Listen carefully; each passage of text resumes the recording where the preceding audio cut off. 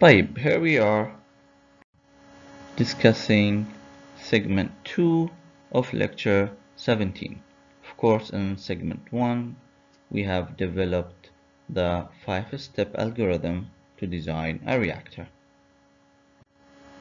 Now in this segment we're going to talk about batch reactors for labs and plants, and we're going to apply the 5-step algorithm to the design of a batch reactor. One of the jobs in which chemical engineers are involved in is the scale-up of laboratory experiments to pilot plant operation, demonstration scale, or to full-scale production. Of course, whenever new technology is developed, first it is developed in the lab and then converted to pilot plant and then demonstration scale, and finally to the full-scale production, meaning the plant, the actual plant. So it almost always starts in a lab. In this section, we discuss more about the use of batch reactors in laboratories and plants, and conduct calculations for cases where X is the preferred variable. Remember, we are in part 1 of chapter 4, and in part 1 of chapter 4 we are interested in utilizing design equations written in terms of conversion.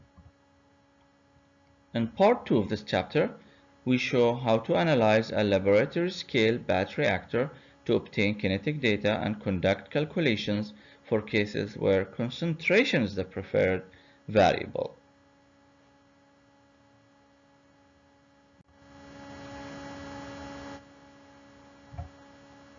Okay, so let's talk about batch operation.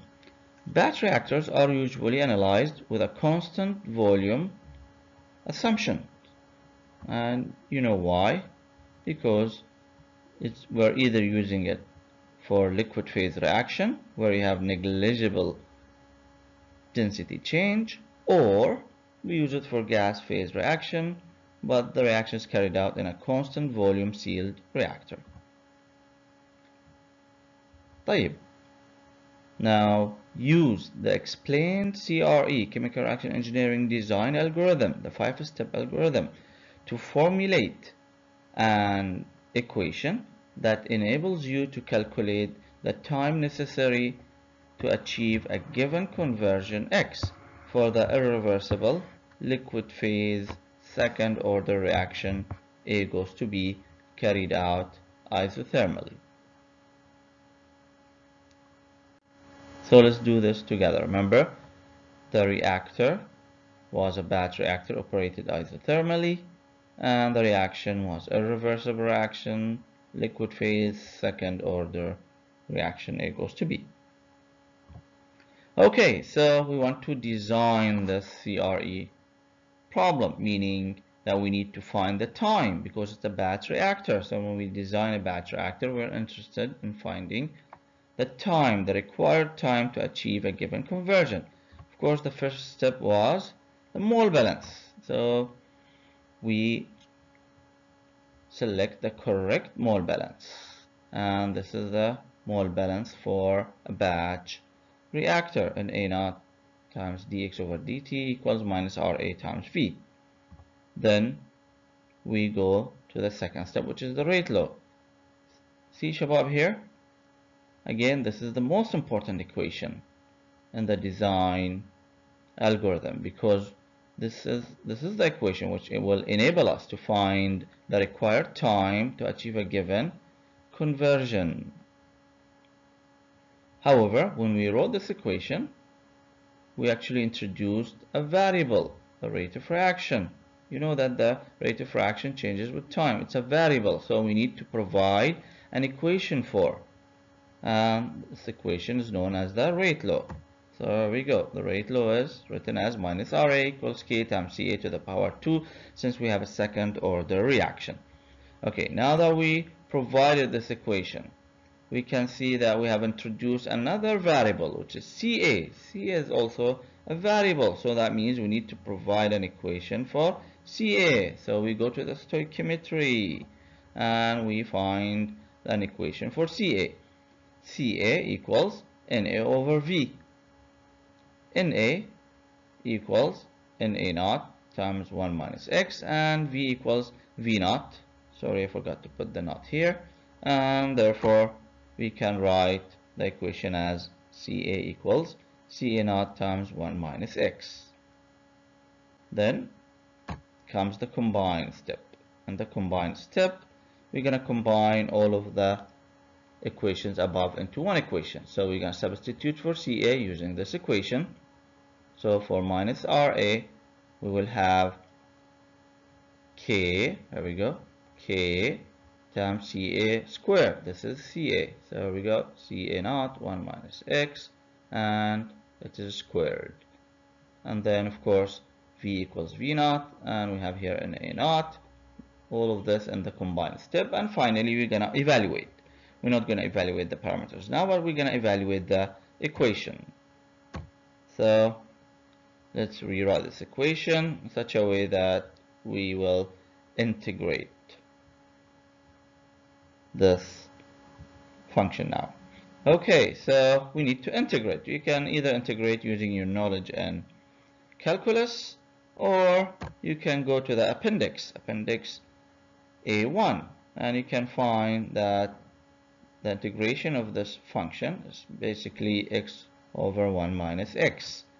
Okay, so therefore we'll have a time equals 1 over k divided by Ca naught times x, which is the conversion, divided by 1 minus x.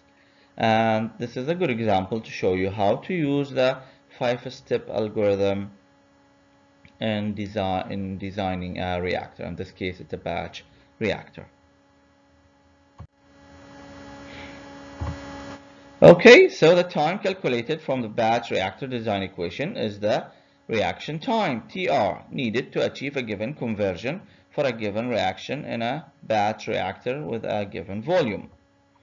It could be in the order of seconds, minutes, or hours, depending on the rate of reaction. If the reaction was fast, then probably the reaction time is going to be in the order of seconds or minutes. If the reaction was so slow, then it's going to be in order of hours.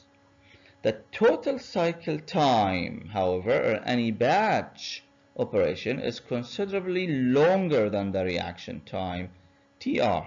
Why is that? That's because the total time to process a batch includes the time necessary to fill the reactor. You have to put all the reactants inside the reactor. And also you need to heat and or pressurize the reactor to the desired condition. And then you carry out the reaction. And when you carry out the reaction, you carry it out for a time that is known as the reaction time, Tr. Then of course, after you finish the reaction, you need to cool down or depressurize the reactor, remove all the products out, and then clean the reactor between the batches. So you can see that only this step is known as Tr. However, if you need the total time of the process, you need to sum up all the times required for each of these steps together. In some cases, the reaction time may be only a small fraction of the total cycle time. Typical cycle times for a batch polymerization process vary from 3 to 6 hours, excluding the reaction time. The reaction time may vary between 5 and 60 hours. As mentioned earlier, the reaction time in a batch reactor could be in the order of seconds, minutes, or hours. Usually, flow reactors are used for reactions with characteristic times Tr of minutes or less. However, there are cases where flow reactors are used to carry out reactions with longer Tr. Example, you have heterogeneous reactions with the mass transfer limitation or of refractory reactants. So with this, we reach to the end of lecture 17 segment 2. We're going to meet again to explain the last segment of lecture 17. See you then.